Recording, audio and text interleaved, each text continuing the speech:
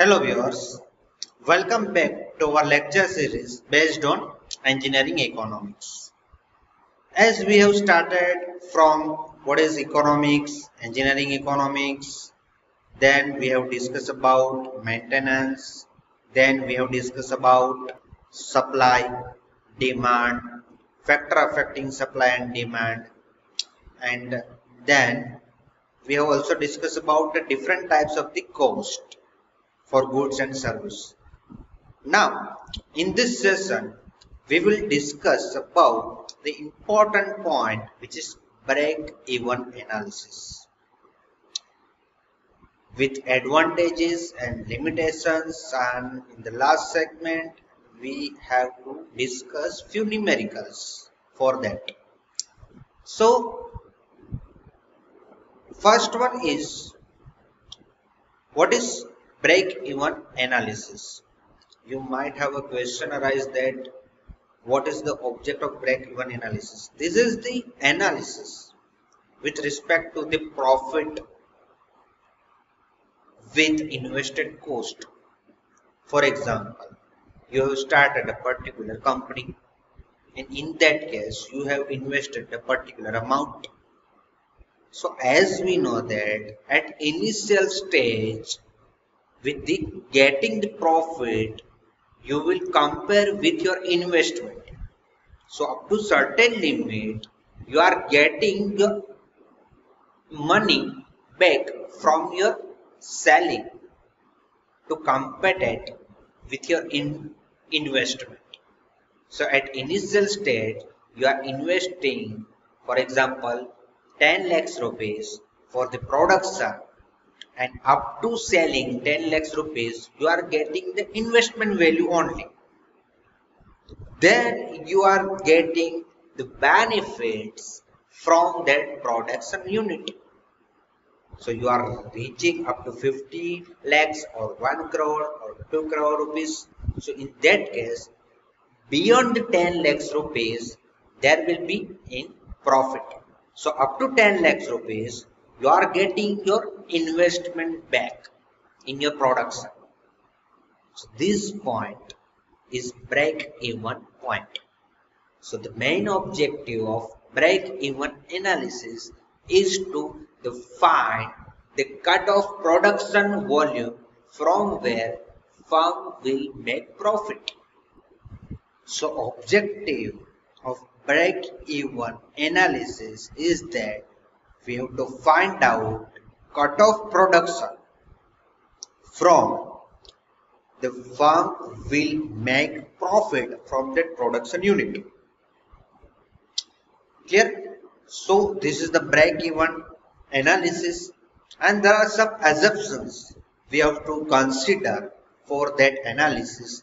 First one is relationship between cost per volume, such as fixed cost, variable cost, sales, etc. and the production sales. It should be in linear. Second thing, only fixed cost and variable cost are considered in analysis.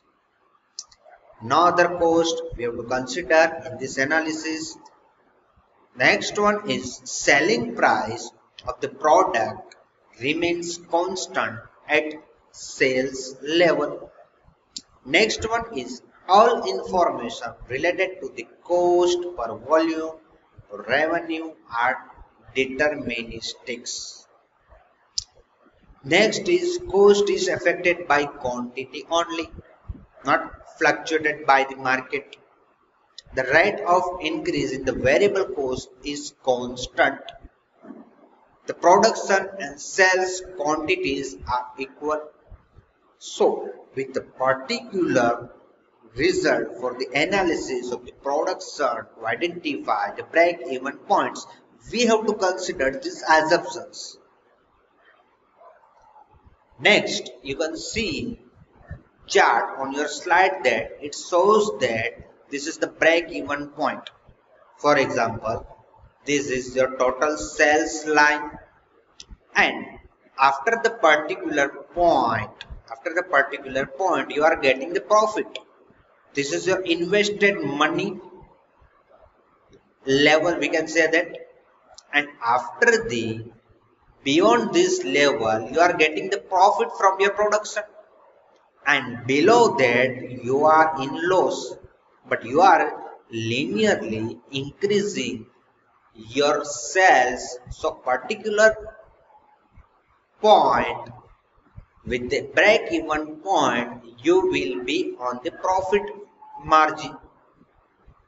So here you can see the total cost, total sales, and this is the variable cost, which includes the materials, labors, and direct cost. So this is the break-even chart. So for example, S is selling price per unit, V is variable cost per unit, FC is fixed cost per period, and Q is the volume of products. So in that case, the total sales revenue of the firm or any company is given by the following formula. Total sales S or R is equal to S into Q.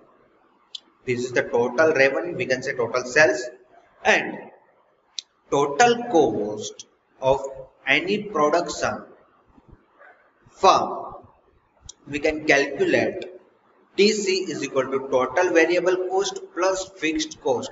It means total variable cost is V into Q and fixed cost is equal to FC. From that we can get the total cost. It means this is the revenue that we will earning from that, and this is the total cost that we are investing. So if we talk about the profit, means the revenue minus total cost, worth minus invested cost, you will get the profit. If revenue or total sales will be more than total cost, so in that case you are in profit. If revenue or total sales which is less compared to total cost, you are in loss. This is the simple logic. Hope you are getting break-even analysis from this equation and from this notation. Now, let us discuss about advantages. First one is a simple analysis and easy to visualize. You have to calculate the total sales, you have to finding the value of the total investment cost, how you are working, how you are getting the revenue, and then you can easily calculate, easily identify the break-even point. Second one is focusing on profitability. Our main goal is profit from the particular production for the particular farm. This is indicating from which point you will be in the profitable. Third one is use both algebraic and the graphical display. This possibility with the graphical display also. So there are few limitations for the break-even analysis. First one is this chart only true within the actual limits. But if you talk about, it does not provide the standard performance. It not consider indirect cost, which may change a different level of outputs, and variable may not give the straight linear chart, and the total revenue curve may be due to the extra discount in order to increase the sales. So due to the changing of the market scenario, due to the changing of the sales of any goods and service methods. So there may be effect on the this analysis, which is this will affect to the break-even analysis. So these are the limitations we have to consider for break-even analysis. Now let us discuss few examples based on this. So example number 1. For example, a ready-mix concrete company sells, we can say RMC, for of 8,000 rupees per cubic meter. The fixed cost of the company for the production 1 lakh rupees and the variable cost associated with per cubic meter production of ready-mix concrete is 3,000 rupees. Determine the break-even quantity. We have to analyze this firm for finding out break-even point.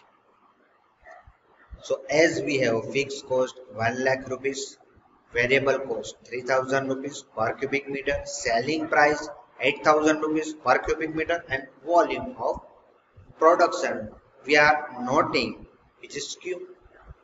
So as we know, total cost plus fixed cost is equal to TC.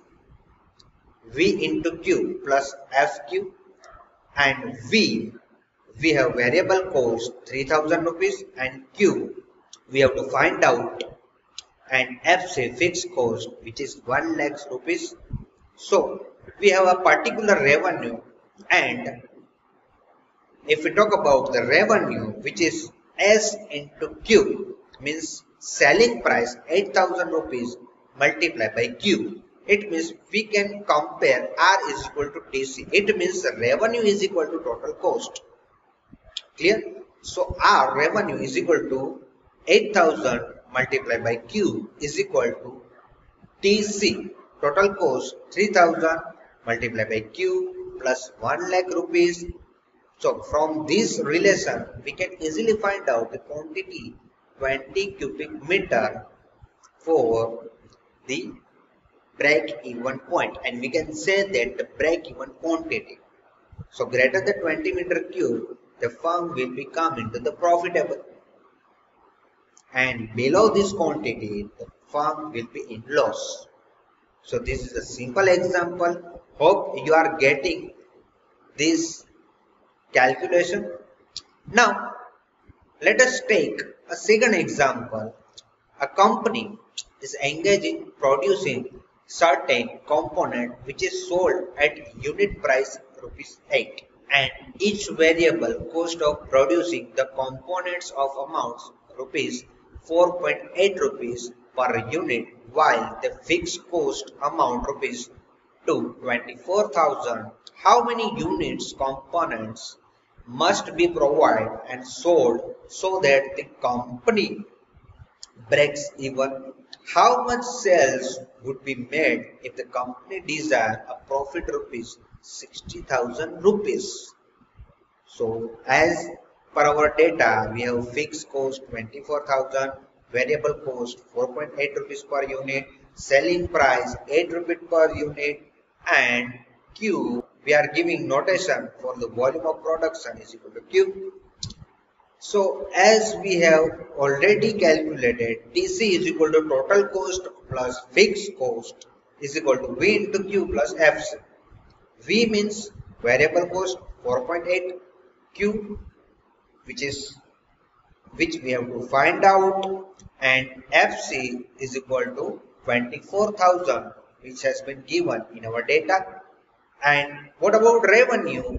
S into Q, selling price into quantity. 8 we have given in the data, selling price, and Q we have to find out. So for the break-even points, R is equal to TC, cost is equal to revenue. So 8 into Q is equal to 4.8 into Q plus 24,000. It means we are getting 7,500 units for this break-even point. We can say break-even quantity. So if the company desires 60,000 rupees profit, so how much quantity required for that company? We know that this is our reference point. This is our breaking point. So if firm is producing 7,500 units, so it means the company is moving toward the profit. If company is producing less than 7,500 units, it means the company will be go on loss. If company is producing greater than 7,500, it means the company is going toward the profit. It means for in the data has been mentioned that if the company is getting 16,000 rupees profit, so what about the extra units company has to produce? It means profit is equal to R minus TC. Profit 16,000 rupees. R means revenue 8 into Q minus TC means total quantity 4.8 multiplied by Q plus 24,000 rupees. Here Q is the different than break even quantity because this is the profitable quantity we have to find out, a particular focusing on this for achieving the 60,000 rupees profit, and this is the 7,500 rupees. This is the break even quantity. The greater than this value, you are going toward the profit. Less than this unit, you are going to loss.